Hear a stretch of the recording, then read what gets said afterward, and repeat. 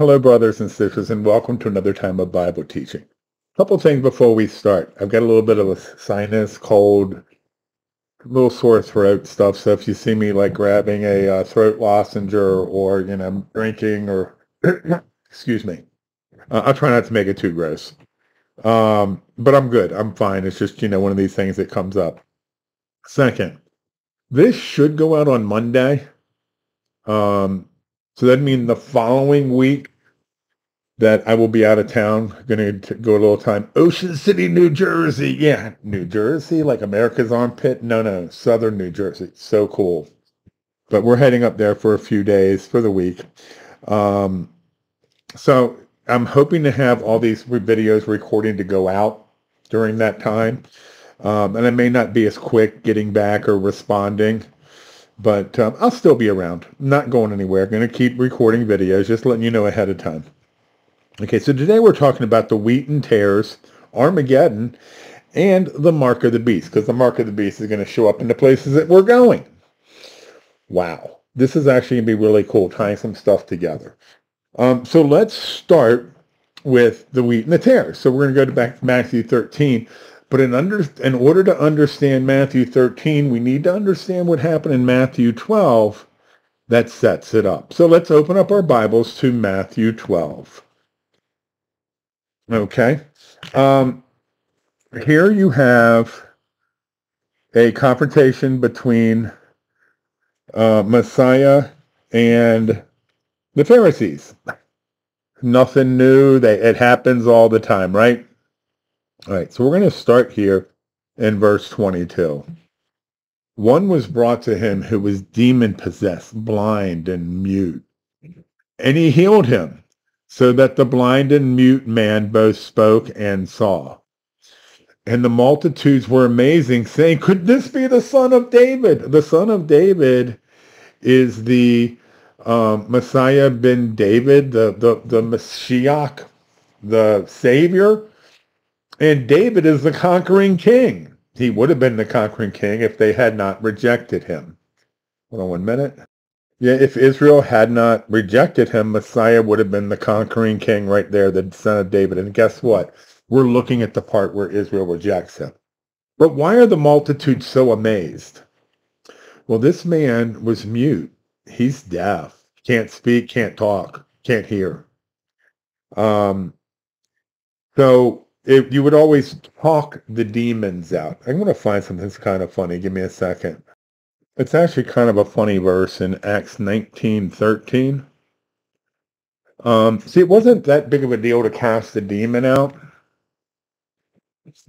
Some of the itinerant Jewish exorcists, so they had traveling Jewish exorcists, took it upon themselves to call on the name of the Lord Jesus over those who had evil spirits, saying, "We exorcise you by the name Jesus, who Paul teaches." That's kind of funny. I mean, obviously, if you find something that works, you use it, and that name has power. But the difference here is in what we're looking at is that this person can't hear. And it was known that only the Messiah could cast a demon out of somebody that can't hear. So the multitudes are amazed. And that's how the multitudes always got what the Pharisees, Sadducees, and everybody what the ruling elite could not see. Now the Pharisees heard it and said, "This fellow does not cast out demon except by Beelzebub, the ruler of demons." What power is Messiah working under? Remember the dove came down on his shoulder. He's working under the power of the Holy Spirit. They're saying that he's working, the Pharisees are saying that he's working under the power of demons. The ruler of demons, Saint. Not good. So let's just skip down. "Therefore I say to you, every sin and blasphemy will be forgiven men, but the blasphemy against the Spirit will not be forgiven men. Anyone who speaks a word against the Son of Man, it will be forgiven, but whoever speaks against the Holy Spirit, it will not be forgiven, either in this age or the age to come. And this is the unpardonable sin, the blaspheming of the Holy Spirit. And at this point, Israel corporately rejects Messiah because a nation is judged by its rulers. And I really hope that I'm out of here and we're raptured before I get judged, because I don't want to get judged based on the rulers of my country. Oh, no, no, no, no, no. That's not good. So what happens is in the next chapter, chapter 13, Messiah begins to talk in parables. And he will continue to talk in parables, and he will not again talk to like really large crowds, except for in parables. And we're going to go down here a little bit just to see briefly prophecy and parables. Yeah, that's not going to get it to us. We're going to go here. The purpose of parables. Give me a second. Here we go. Starting in verse 10. And the disciples came to him and said, "Why do you speak to them in parables?" He answered and said to them, "Because it has been given to you to know the mysteries of the kingdom of heaven." That's a sod mystery of the kingdom of heaven, because it is, but to them it has not. For whoever has, to him more will be given, for he will have abundance. But whoever does not have, even what he has will be taken away from him. Therefore I speak to them in parables, because seeing they do not see, and hearing they do not hear, nor do they understand. In other words, they didn't get who I am. And in them the prophecy of Isaiah is fulfilled, saying, "Hearing you will hear and not understand, seeing you will see but not perceive. For the hearts of these people have grown dull, and the eyes are hard of hearing." Or excuse me, the ears are hard of hearing, and their eyes, they are closed, lest they should see with their eyes and hear with their ears, lest they should understand with their hearts and turn or repent, so that I will hear them. Excuse me, so I should heal them. So blessed are you that your eyes first your eyes. I'm sorry, I just saw something go by outside. Blessed are you.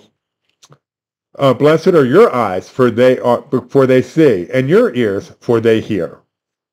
For surely I say to you that many prophets and righteous men desired to see what you see, and did not see it, and to hear what you hear, and did not hear it.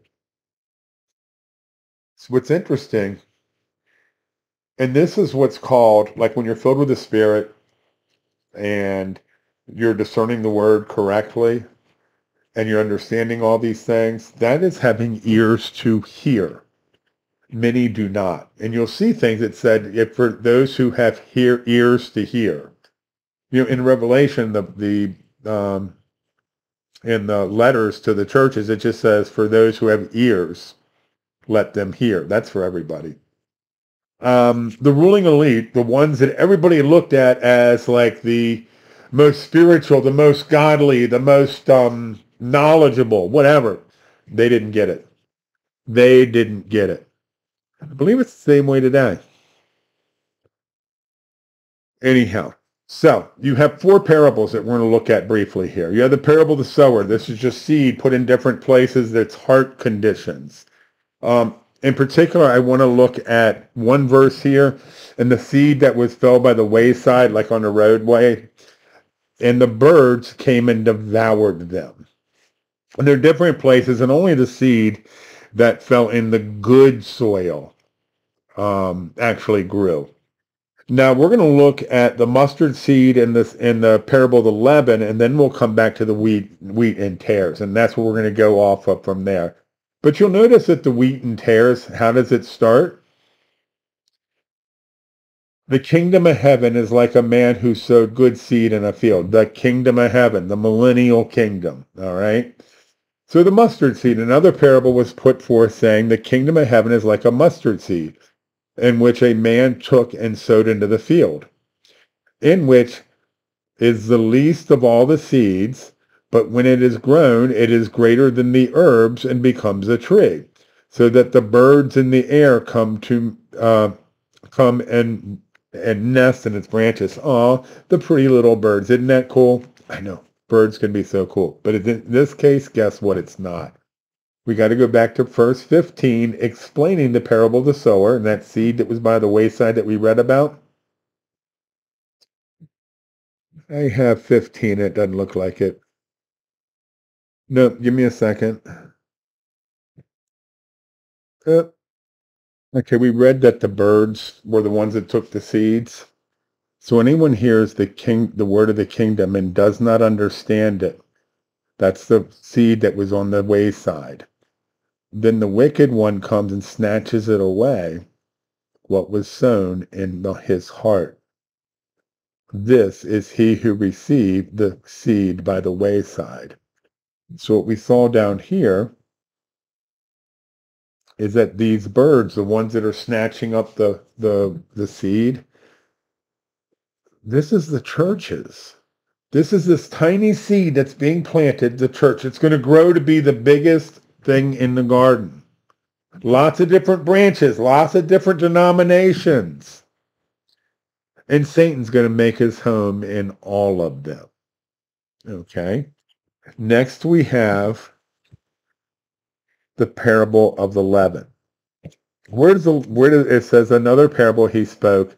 The kingdom of heaven is like leaven, which a woman hid in 3 measures of meal till it was all leavened. Again, the kingdom of heaven is like, and again, the mustard seed, the kingdom of heaven is like the meal. Where did the meal came from? The meal came from the seed, which grew up into the wheat, which when they harvested, they made the meal out of. Okay? This is a continual thing.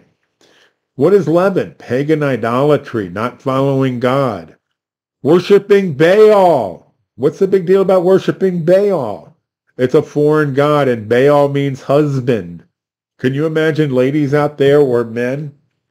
If ladies are out there worshiping somebody else and they're calling them husband, how would you feel? All right, it's serious. Anyhow, but so, and it's all of it. Another parable he spoke to them. The kingdom of heaven is like a woman who took and hid 3 measures. I'm sorry, I'm having trouble. I'm like so thinking about where I'm going to go with this. Another parable he spoke to them. The kingdom of heaven is like leaven, which a woman took and hid in 3 measures of meal till it was all leavened. Leaven gets in, puffs us up with pride. It's idolatry. It's doing it our way. And no, I'm not thinking about Tony Bennett. I did it my way. Anyhow, it's not good. But this is the churches and the churches teaching lawlessness. This is synagogues. Did you know the synagogues don't teach from Torah for the most part? They don't teach the prophets. For the most part, the synagogues are teaching the commandments of men, the Talmud, not good. Messiah warned about that, and actually it's come from Isaiah as well. So let's get in. I know I'm taking longer than I thought I would here. Let's get into the wheat and tares, and then we're going to get into Armageddon. Another parable he put forth to them, saying, the kingdom of heaven is like a man who sowed good seed in his field. Who's the man? Messiah. Who's the seed? That's the word of God. Who's the field? Or what's the field? That's the world. This is the gospel of Messiah. Yeah, Paul doesn't have a gospel. This is the gospel of, somebody was telling me that they believe the gospel of Paul. It's like he doesn't have one. Messiah does. Who sowed into the world. But while men slept, an enemy came. Who's the enemy? That's Satan. But the men slept. His enemy came and sowed tares among them, among the wheat, and went on his way. This is pagan idolatry. These are people who are filled with pagan idolatry in the churches, growing together in the church side by side. So next time you're at church, look, is that a tare? Is that a tare? Is that a tare? You don't know. And even if it's a tare today, it might not be a tare tomorrow. We'll talk about that in a second. But why did it happen? People slept. They let the pagan idolatry slip into the church, to seep into the church, like a snake that crawls under the door or seeps through a little crack somewhere and worked its way in. And this is telling us there's some real issues. By the time Messiah comes back, how many hours is that left now? Soon. Everything in the churches is going to be full of pagan idolatry.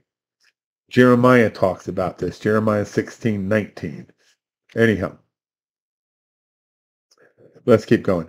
But when the grain had sprouted and produced the crop, then the tares appeared.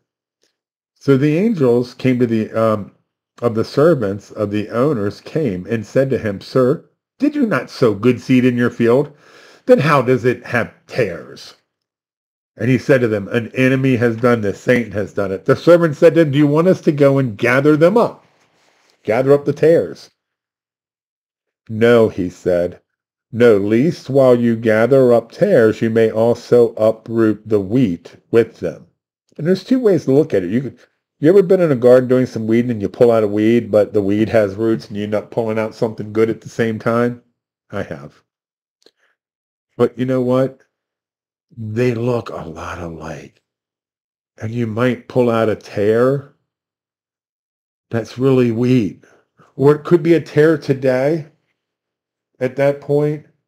But you know what? Next year, next month, next week, that tare could become wheat and find Messiah. So he's saying, wait till the harvest of the last day, then do it. But he said, no, least while you gather up the tares, you also uproot the wheat with them. Let both grow together until the harvest. And at that time of the harvest, I will say to the reapers, first gather together the tares and bind them in bundles to burn them, and gather the wheat into my barns. Who gets gathered up first here? Well, yeah, the tares. Do they get burned right away? Not necessarily. Hold on. Excuse me. To bind them into bundles, to burn them, and to gather the wheat into my barn. We got to understand something with parables. Parables are intended to give points to a story, to emphasize certain things. It is not to be like, a play-by-play commentator for a football game, giving you every angle, showing you another view, telling you what happened, telling you what's going to happen. That's not what parables do. Parables tell you little bits by bits. And people try to take this to say, oh, well, there's no rapture because the tares get pulled out first. Doesn't work that way. Rapture is beforehand, and the harvest is over a 7-year period. Actually, it's longer than that because a harvest has 3 parts. The first fruits was Messiah and all the saints that came out of the graves with Messiah. That was the first fruits because Messiah is the first fruits of the resurrection of life. Then you have the main harvest, the rapture, the beginning of tribulation. And at the end of tribulation, you have the tribulation saints, plus those that are in Petra, and there will still be some alive people. And that's the remnant of Israel that's still in Petra, about a third of the Jews. But you'll have some live people that'll walk into the kingdom of heaven. There's not really a scripture for that, but it just seems obvious that there is. So I could actually say, it's my opinion, that there will be people who survive and stay alive during tribulation who walk into the kingdom of heaven. All right. So let's look real quick at the explanation of it. Thus Jesus sent the multitudes away and went into the houses. And his disciples came to him and said, explain to us the parable of the tares in the field. He answered them and said, he who sows good seed is the Son of Man, Messiah. And the field is the world. The good seeds are the sons of the kingdom. And the tares are the wicked one. The enemy who sowed them is the devil. The harvest is the end of the age, and the reapers are the angels. You getting this? Therefore, the tares are gathered and burned in the fire. That's at the end of the 1,000 years of the millennial kingdom. So it will be at the end of this age. The Son of Man will send out his angels, and they will gather out of his kingdom all things that offend and those who practice lawlessness. Don't miss that those who practice lawlessness, that's the condition of being without Torah by choice or ignorance. Practice lawlessness. You're working at it. A lot of people are. And will cast them into the furnace of fire. That's the lake of fire, where there will be wailing and gnashing of teeth. Not good. Then the righteous will shine forth as the sun in the kingdom of their Father. Who has ears to hear, let him hear. What's interesting, wow, I never picked this one up. Then, with their Father, when is it that we shine like stars and we reign with the Father in the kingdom of their Father? That's the new heavens and new earth. Because God, the Father, will not be in the millennial kingdom. He will be in the new heavens and new earth. Let me show that to you. Go ahead and turn to Revelation 22. In Revelation 21 leading up to this, we had the new heavens, new earth, and you also had the New Jerusalem. But as we're continuing reading about the river of life, and there shall be no more curse, but the throne of God and of the Lamb shall be in it. Both the God and God's throne and Messiah's throne will be in it, and his servants shall serve him, and they shall see his face. You know, so up to this point, if you see his face, you're dead. Nobody wants to see his face. There are times that seeking his face is associated with learning about him. But, you know, seeing his face, that's a big no-no. But we'll be able to see his face at this point. All right. Let's go back. I kind of love these things.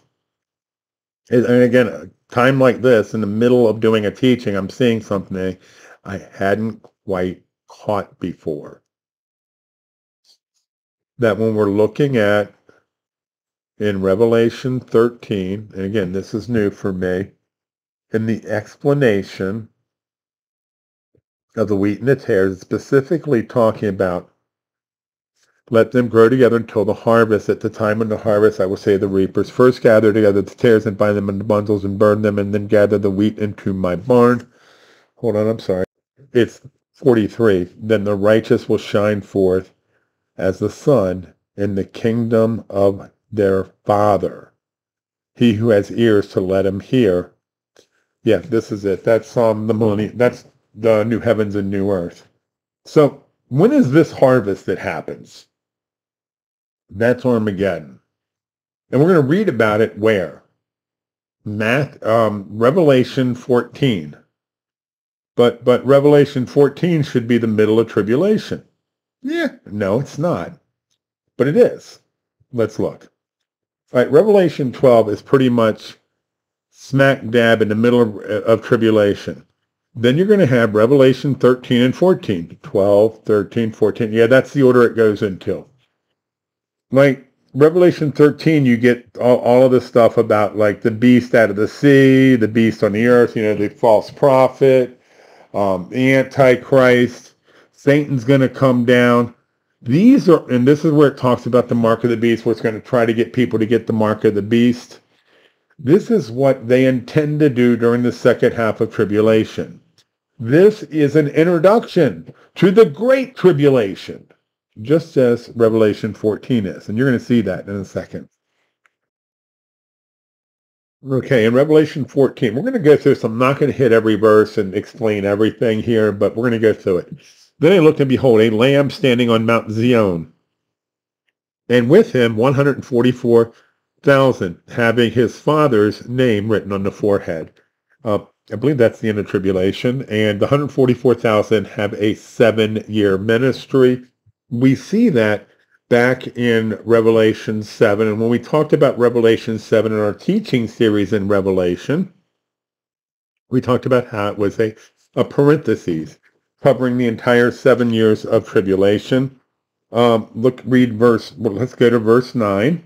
After these things, look and behold, a great multitude, which no one could number, of all nations, tribes, peoples, and tongues, standing before the throne and before the Lamb, clothed with white robes and with the palm branches in their hands. And a lot of people look at this and say, aha, there's the rapture. Hold on. No, this is the work of the 144,000 witnesses throughout the 7 years of tribulation. How do we know that? We read the context. We keep reading, like verses 13 and 14. One of the elders answered, saying to me, who were these arrayed in white robes, and where did they come from? I said to him, sir, you know. Great answer. Yeah, if you ever have an angel or a heavenly body, you get raptured and somebody asks you a question, what is this? Sir, you know. In other words, oh, you tell me, you know. And I said to him, sir, you know. So he said to me, these are the ones who came out of the great tribulation and washed their robes and made them white in the blood of the Lamb. That whole thing about the whiteness here, I want you to remember it, because we're going to talk about it a little later. These are the ones who came out of the great tribulation and washed their robes and made them white in the blood of the Lamb. But anyhow, these are coming out of the great tribulation. So it's during the great tribulation that so many will be saved. So let's keep going through here. And I heard a voice of heaven, like the voice of many waters, and like the voice of a loud thunder. And I heard the sound of harpists playing their harps, and sang, as it were, a new song before the throne, before the four living creatures, the elders. And no one could learn that song except the 144,000 that were redeemed from the earth. These are the ones who are not defiled with women, and they are virgins, and they are ones who follow the Lamb wherever he goes. These were redeemed from among men, being firstfruits to God and to the Lamb. In their mouth was found no deceit, for they were without fault before the throne of God. Guess what? They missed the rapture, and then they came to Messiah. Otherwise, they would have been, raptured up and have they'd have resurrected and have the imperishable bodies. So they would be they wouldn't be men like we would know it. All right, let's keep going through here. We're going to skip down to 8. Another angel followed, saying, Babylon, Babylon is fallen, the great city, because she has made nations drink the wine of the wrath of her fornication. Does that happen here? Is it like in the midpoint tribulation where Babylon falls? No, it's not. Go to Revelation 18:2.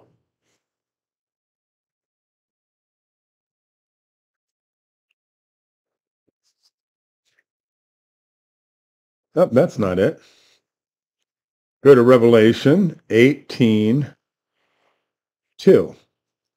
And cried with a, and after these things I saw another angel come down from heaven, having great authority, and the earth was illuminated with his glory. And he cried mightily in a loud voice, Babylon the great is fallen, and has become a dwelling place of demons, a prison for every foul spirit, and a cage for every unclean and hated bird. Understand that there is a physical Babylon from way back that fell long, long ago. There's a spiritual Babylon. And we're going to talk more about this. We get into places like Revelation 13, Revelation 17. We're going to get into a lot more of this when we get into that in the Bible study. But there is a Babylon in the world today that will fall.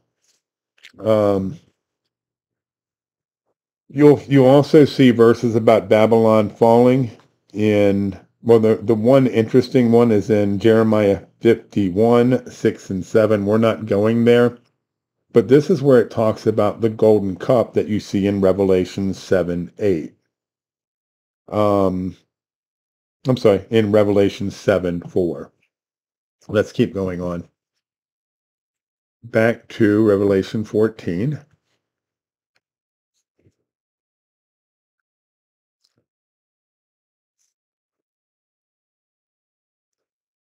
Here we go. And then a third of the angels followed them, saying in a loud voice, if anybody worships the beast and his image and receives the mark on the forehead or on his hand. The fact that this is here, looking at the second half of tribulation, tells you that the mark of the beast comes about during the Great Tribulation, during the second half of tribulation. I've seen people that are worried, oh, did I take the mark of the beast? No, you haven't. You couldn't have.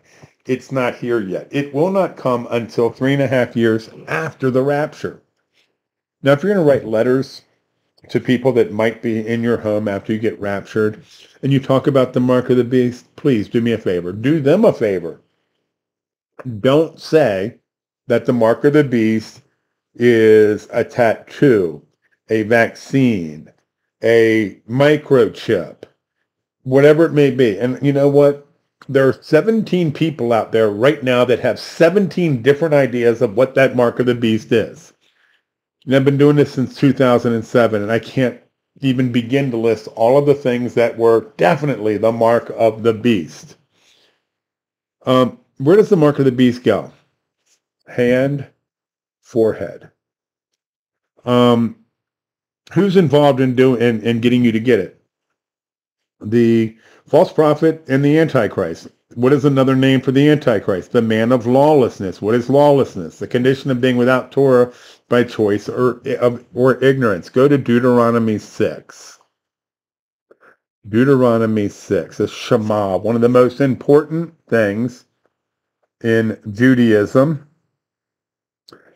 Oh, hear, O Israel. That's a command statement.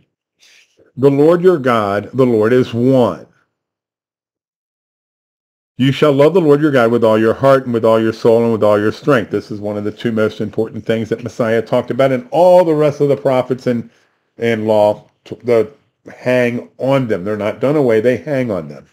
And these are the words I command you today that you shall keep in your heart. You shall teach them diligently to your children, and shall talk about them when you sit in your house, when you walk by the way, when you lie down. This is about Torah that they're talking about. You shall bind them as a sign on your hand and on your forehead. The law is supposed to be bound on the hand and the forehead. The man of lawlessness is going to have this mark that if you take it, you can't buy and sell, and it's going to go on the hand and the forehead. Coincidence? I don't think so. You tell me. Let's go back to Revelation. Yeah, I don't believe in coincidences. All right. Get down here a little further. We're going to get to the harvest in a little bit. So let's just jump down to verse 14.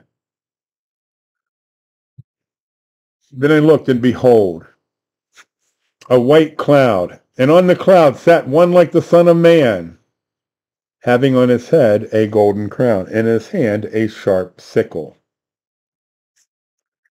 And another angel came out of the temple, crying with a loud voice to him who sat on the cloud, thrust in your sickle and reap, for the time has come to reap the harvest. Of the earth is ripe. So he who sat in the cloud thrust his sickle onto the earth, and the earth was reaped. What's the cloud? Anybody know? What is the cloud? And it's a white cloud. Come on, somebody out there has got the answer. Go to 1 Thessalonians 5. Excuse me, to 1 Thessalonians 4.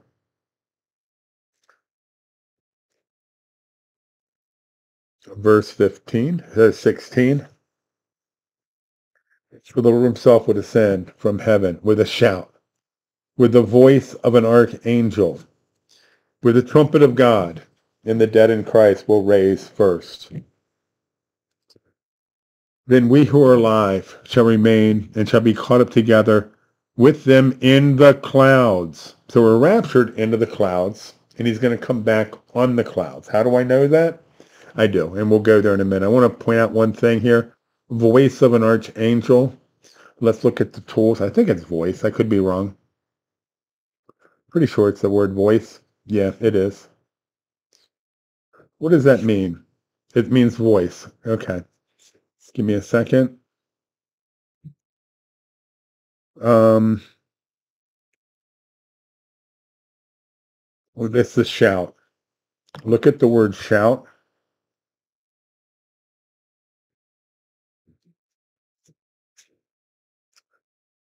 It's an order, a command. Okay. It's a command statement. The only place where I see a command statement in regard to the rapture is Revelation 4:1 that flat out says, come up here. Come up here. Come up to heaven. That's a command. All right. So we're looking at the clouds. We saw that we get caught up into the clouds. And so let's go to Zechariah 14b, or 14:5, second part of the verse. Zechariah 14:5. Thus the Lord, my God, will come, and all the saints with you. If you're using a paper Bible, hold your place here. We're going to come back to this verse, or this chapter. So when Messiah comes back, all the saints come back with him. We read about that in Revelation 19.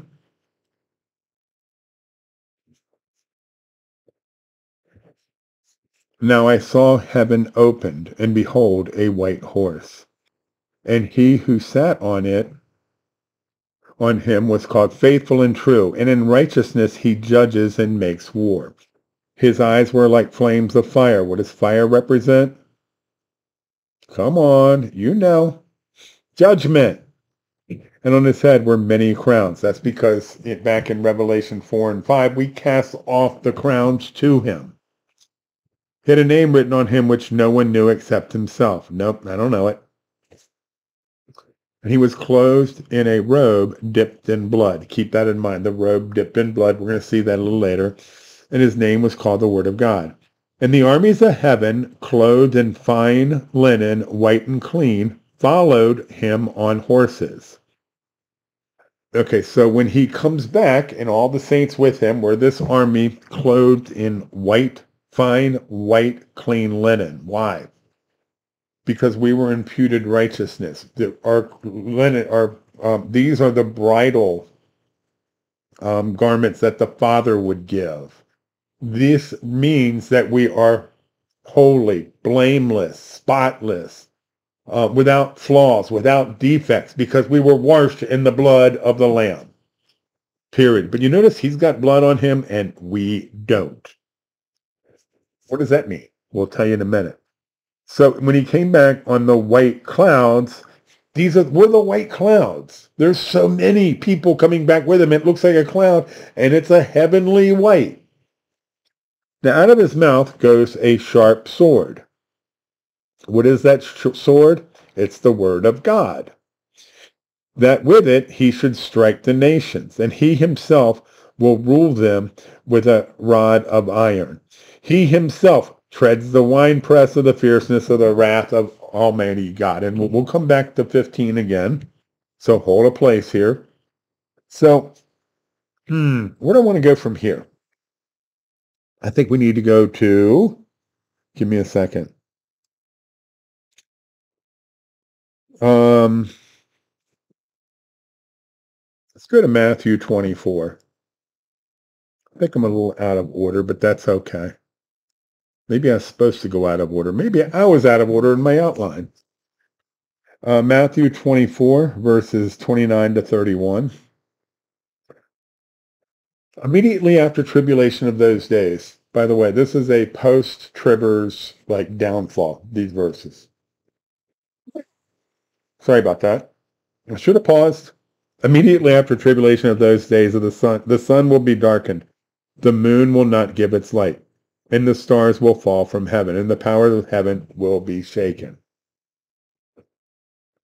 Then the sign of the Son of Man will appear in heaven, and then the tribes of the earth shall mourn, and they shall see the Son of Man coming on the clouds of heaven with great power and great glory. We're coming with him. These are all the raptured and tribulated, the raptured saints are coming with him. The raptured and resurrected saints are all coming with him at this point. We are that cloud of white. It's a great cloud of witnesses. We're coming back with him at this point, immediately after tribulation. And he will send his angels with the sound of a great trumpet, and they will gather together his elect from the four winds, from one end of heaven to another. This is, we're not going to go there, but Isaiah 11, gathering everybody into the promised land where Messiah sets himself up as a banner. Elsewhere it says from the four corners of the earth as well. And even the Gentiles will seek him. And this is gathering everybody into the millennial kingdom after tribulation. There's something else in here, a couple things. All right, do you see where it says the great, where does it say? The great sound of a trumpet, right here, great sound of a trumpet. That great sound of a trumpet is blown on Yom Kippur. That's the day at the end of tribulation. Rosh Hashanah is the rapture. Yom Kippur is Armageddon. And this is one of the ways you know that. You also can see it in Joel 2. So now, who is it that's seeing the Son of Man coming and mourning about it? The sign of the Son of Man will appear in heaven, and then all the tribes of the earth shall mourn. Tribes of the earth. Okay, what is prophetically? What does earth mean? Israel. What does seas? Gentiles. Tribes. Israel. This is the raptured and this is the remnant of Israel that have been hidden away in Petra. They're seeing this. Where do we see them mourning? Let's go to Zechariah 12.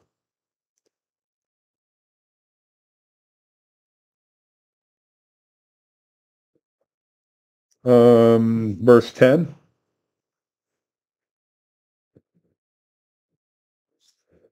And I will pour on the house of David and on the inhabitants of Jerusalem the spirit of grace and supplication.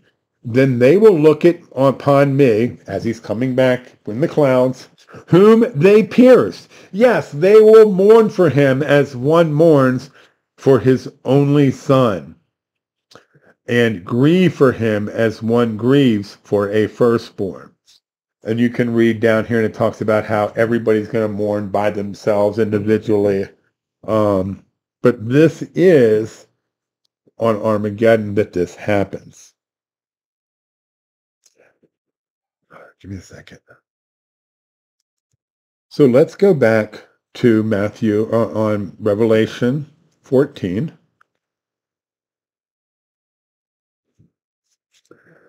This harvest is in the last days. This is Armageddon. Let's read the rest of it out. And the harvest of the wheat and the harvest of the grapes are basically kind of the same thing, told in two different ways. It's kind of like Hebraic poetry, where you say the same thing in different ways. It doesn't have to rhyme. Hebraic poetry doesn't rhyme. It just says the same thing in different ways to give you a fuller understanding. I was talking to one of my Orthodox Jewish customers, and I was talking about a verse in the New Testament. I said, it says this and this. And he said, Hebraic poetry, they said it twice. And the guy looked at me, he's like, twice? A lot of times it's 3, 4, 5, 6 times. They say the same thing the same way, so you understand better. Anyhow, so let's look at the reaping of the grapes of wrath. Why do I think VeggieTales when I hear about the grapes of wrath? Then another angel came out of the temple, which is in heaven, he also having a sharp sickle. Another angel came out of the altar, who had power over fire, judgment, and cried with a loud cry to him who had the sharp sickle, saying, thrust in your sickle and gather the clusters of the vine of the earth, for her grapes are fully ripe. And I've seen people take this verse as a good thing. Let's keep reading. And the angel thrust in his sickle into the earth, and gathered the vine of the earth, and threw it into the great winepress of the wrath of God. And the winepress was trampled outside the city, and the blood came out of the winepress up to the horses' bridles. That's pretty high. For 1,600 furlongs. That's like 220 miles. That's like the length of Israel today. That's a lot of blood. A lot of people getting killed off at Armageddon. But why do we read about Armageddon in Revelation 14? Because this is an introduction to the Great Tribulation. It tells you what's going to happen in tribulation. So, from here, let's go back to Revelation 19, verse 5.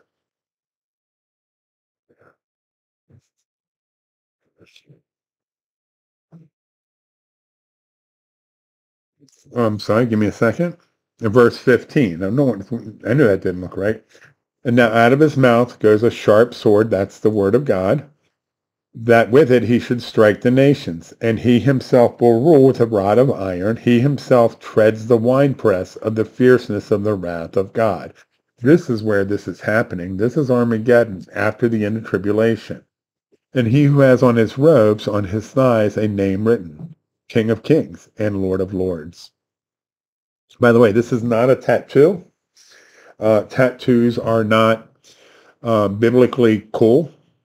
It is where the prayer shawl would come down to. If you had the prayer shawl, the talit, around your neck, and it's coming down, it comes down to about the thigh. So do we get any other information on this wine press? We certainly do. Let's go to Isaiah 63. Remember how we didn't have any blood on us, but he did? That's explained for us here, kind of. Verse 2 through 6. Why is your apparel red, and your garments like one who treads the winepress? I have treaded the winepress alone, and from the peoples no one was with me. I have trodden them in my anger, and trampled them in my fury. Their blood is sprinkled on my garments. I have stained all of my robes. For the day of vengeance is in my heart, and the year of my redemption has come. I looked, but there was no one to help, and I wondered that there was no one to uphold. Therefore, my own arm brought salvation for me. What's that word for salvation? Yeshua. Jesus. It's Yeshua. And my own fury, it sustained me. I have trodden down the peoples in my anger and made them drunk in my fury and brought down their strength to the earth. Wow. So where else was a good place to go to look at how this happens? How does Armageddon happen? Let's go to Psalm 2 and see what David has to tell us about it. Understand that all of these nations are going to be gathered for battle against Jerusalem. It's in the Armageddon, which is Mount Megiddo area. There's a plain. It's a gathering place. That's where they gather, and they're going to go down the Jezreel Valley to go to Jerusalem. I think Napoleon once said that this place would be like the perfect battlefield, like the ultimate battlefield. And they're coming because they know Messiah is coming, and they want to stop him from taking his throne. They are directed by the Antichrist.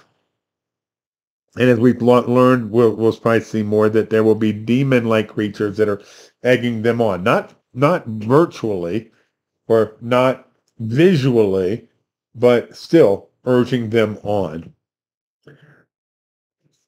Hold on. So why do the nations rage and the people plot a vain thing? What does vain mean? It's going to come to nothing. Worthless. It's not going to come to fruition. And the kings of the earth set themselves up, and the rulers take counsel together against the Lord and against his anointed, saying, against God and against Messiah. Here's what they want. Let us break their bonds in pieces and cast away their cords. They don't want them to rule. He who sits in the heavens shall laugh. The Lord shall hold them in derision. Derision is a laugh that's kind of like if you see somebody doing something so stupid, so ridiculous, that they're going to get hurt and it's not going to go well for them. But you just look at it and you just laugh, and it's not like a that's really funny laugh. You just sort of laugh like, oh my goodness, I can't believe I'm seeing this kind of laugh. That's derision. Then he shall speak to him in his wrath and distress them in his deep pleasure. That's Armageddon. That little verse right there. That's it. It's over. He speaks with the word that with the sword coming out of his mouth. It's over. He's going to do it on the way down with the saints behind him. Over. We're not fighting. What's the next line? Yet I have set my king on my hill of Zion. That's Ezekiel 43, verse 7, where Messiah sits on the throne of David in the midst of the children of Israel forever. Need to wrap this up. So we're going to go back to one last place. We're going to go back to Zechariah 14. And it's going to look at something about what happens when Messiah speaks. Zechariah 14. See, this is Armageddon. For I will gather the nations to battle against Jerusalem. You know, Gog and Magog, it's the Golan Heights. Psalm 83, it's all of the borders that they're attacking. It's the Jerusalem is for Armageddon. All three wars, three different places. The city shall be taken, the houses rifled, and the women ravished. That's what Muslims do when they conquer an area. Half the city shall go into captivity, but the remnant of the people shall not be cut off from the city. And then the Lord will go forth and fight against those nations as he fights in a day of battle. And that's with the sword coming out of his mouth. And in that day, his feet will stand on the Mount of Olives, which faces Jerusalem on the east. And the Mount of Olives shall be split in two, from the east to the west, making a very large valley. Half of the mountain shall move to the north and half to the south. Why? Anybody know why? Muslim guy a long time ago. Put a graveyard there. Blocked up the eastern wall or the eastern gate and put a graveyard, thinking a good Jewish boy isn't going to walk through a graveyard to get there. He understood that Messiah is supposed to come back on the Mount of Olives and walk through the eastern gate. Guess what? He won't walk through the graveyard. The graveyard's going to go with an earthquake. And we'll probably see this we're going to see this earthquake in the book of Revelation later as we're working through that Bible study. Let's skip down. Last verse, verse 12. And here's how Messiah wipes out people. Actually, I got one more verse I want to go to. And this shall be the plague for which the Lord will strike all the people who fought against Jerusalem. Their flesh shall dissolve while they stand on their feet. Their eyes shall dissolve in their sockets, and their tongues shall dissolve in their mouths. Does this sound familiar? Like something you've seen before? No, not in real life, but in the movies. Raiders of the Lost Ark with Indiana Jones, maybe? You think Steven Spielberg, a Jewish man, may have read this somewhere and got an idea for it? Hold on one second. I want to find a verse, but we're going to go to Psalm 83 for one last verse to close with. This is important. As we're getting close, and there's a chance that it could be less than a month and a half or about a month and a half until the rapture, that we really need to be reaching out to people, and even people that we don't think deserve it.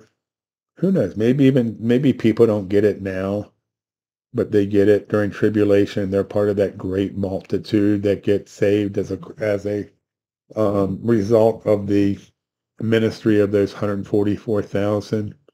I talked about the Muslims or whatever that'll be coming against Israel In Armageddon, it's going to be a whole lot more than Muslims. And even Gog and Magog, it's going to be a whole lot more than Muslims.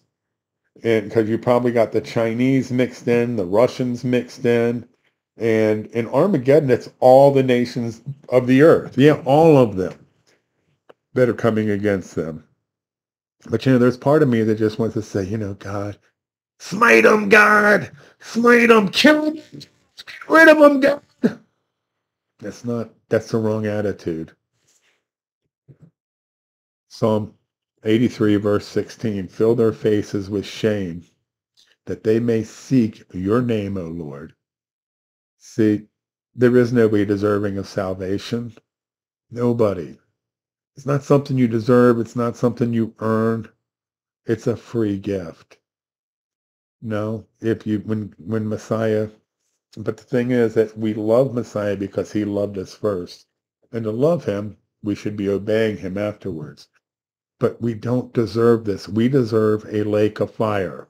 Maybe we deserve the right to see if we want to do the elementary backstroke or the regular backstroke while we're in this lake of fire. Maybe we deserve that right. Maybe not. But we need to be praying for people, and we need to be reaching out. Thank you so much for listening. I appreciate you putting up with my little blowing the nose and stopping all the time because I am a little congested and got a little sinus headache and all that working. You guys have a great day. May God bless you. Take care.